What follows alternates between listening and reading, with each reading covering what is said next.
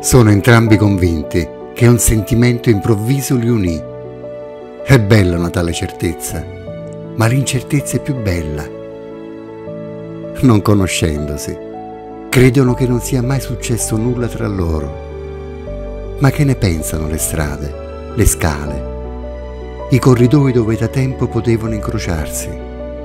Vorrei chiedere loro se non ricordano una volta un faccia a faccia in qualche porta girevole, uno scusi nella ressa, un ha sbagliato numero nella cornetta.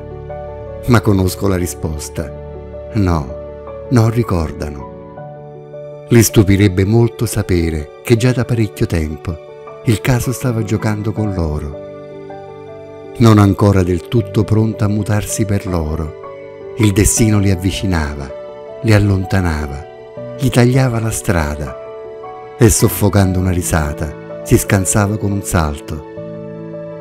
Vi furono segni, segnali, che importa se indecifrabili.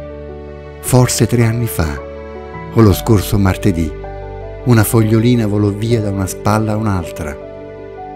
Qualcosa fu perduto e qualcosa raccolto. Chissà, era forse la palla tra i cespugli dell'infanzia. Vi furono maniglie e campanelli, su cui anzitempo un tocco si posava sopra un tocco, valigie accostate nel deposito bagagli. Una notte, forse, lo stesso sogno, subito confuso al risveglio. Ogni inizio, infatti, è solo un seguito, e il libro degli eventi è sempre aperto a metà.